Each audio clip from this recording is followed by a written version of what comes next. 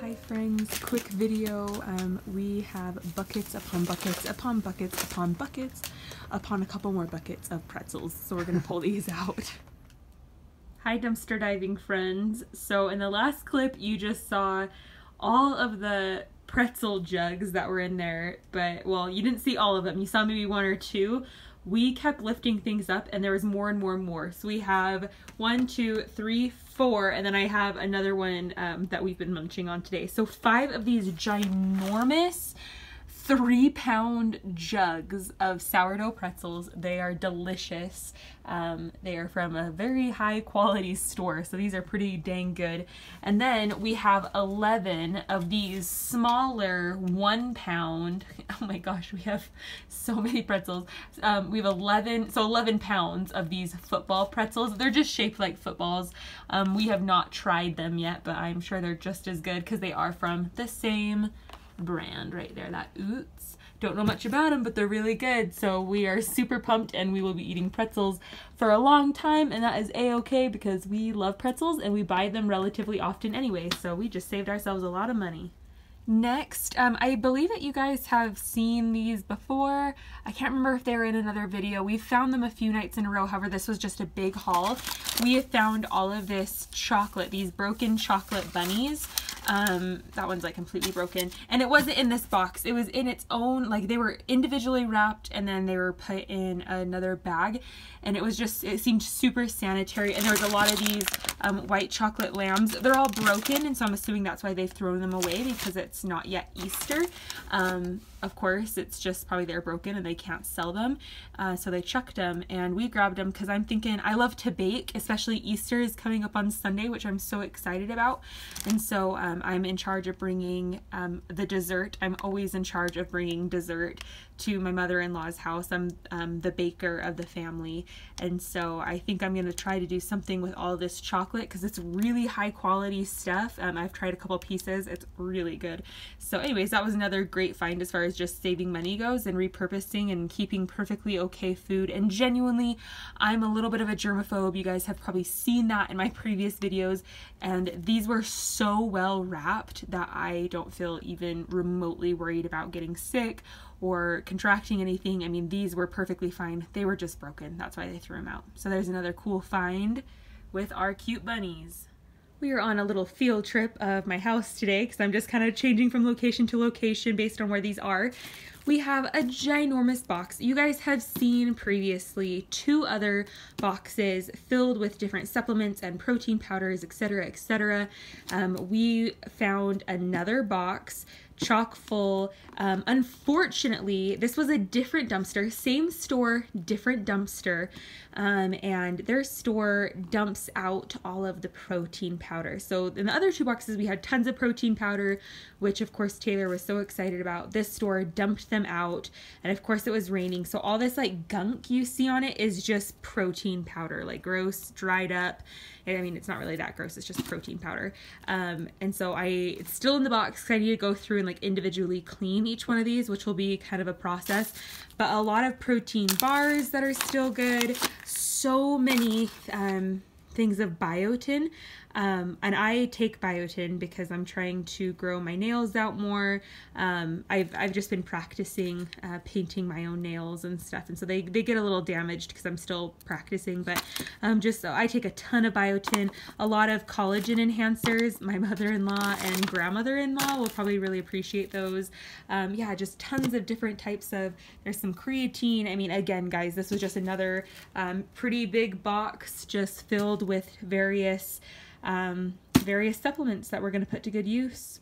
Next was a find found in our wonderful local Zurcher's bin, and these are some banners, Super Bowl banners. So from the previous Super Bowl, just barely, that happened in February, Minnesota Vikings against somebody else that I don't even remember. We found a lot, which I'm not going to picture here because they're upstairs and I'm not going to go get them. We're already putting them to use. We found probably, gosh, I would say 20 big cups and maybe 10 small cups. really high quality plastic that say like Minnesota Vikings, Super Bowl, February, whatever of 2018, which I know for some people like probably wouldn't be that cool. However, my father-in-law was born in Shakopee, Minnesota, and because of that, they are huge Viking fans. He even has season tickets to the Vikings, which is a big deal because we live in Utah and he's that dedicated that he flies out to Minnesota. So I was super excited to find those, giving some to him, keeping some for my husband because he's just as big of a Vikings fan. But then anyway, so we found these Super Bowl banners and these little stringy doodads. They are specific. They say Minnesota has the football and like the year of what Super Bowl it is. I think they're fun and all, but they really don't do me any good because the Super Bowl is over and it's so specific with the date and whatnot. But these, I use these types of little, I don't know what they're called, the doodads, swirl decorations with so many different parties. I mentioned we throw a big Halloween party. I throw Taylor a birthday party every year. I mean, there's just a lot of uses. So just tearing off the little like Super Bowl things on them and then reusing them. These, I know they sell them at the dollar store. This is like a big pack, so I'm assuming, I mean, at a store like Zercher's, it'd probably be, you know, $3, $3 to $5 maybe. So I'm just excited to be able to repurpose that, keep them out of the landfill. I'll be able to reuse these and reuse these and reuse these, tear these little dangly guys off and either just replace them with something or don't replace them with anything at all. So that's fun. And same with the Super Bowl banner. I found a few of those as well. Again, tear that middle part out and the side ones off. Bada bing, bada boom. And then next year for the Super Bowl, we have a banner to hang up and I could either put like my own little football thing there or like just leave it blank. I don't know, but it's just a cute sign. I like to throw parties. It's a good excuse to throw a party if I have the, you know, the decorations for them. So that was another fun find that we have. I am just loving these Easter finds. I don't know if I just see the beauty in the odd or the different. I mean, maybe you guys are looking at this right now and you're like, oh, I can immediately tell what's wrong with it. It's clearly damaged. When we pulled it out of the dumpster last night, I did not see what the damage was. I was like, oh, why did they throw away this beautiful, perfectly, so cute? It's so my style. It's so, you know, I love the bare wood and it's simple with the Easter. It's just so cute. Why would they throw it away? And then upon a closer, like seriously closer examination, I mean, obviously I could see that this little guy was miscolored, but you can, there you go, at that angle you can see it's like a chunk of his wood got ripped off.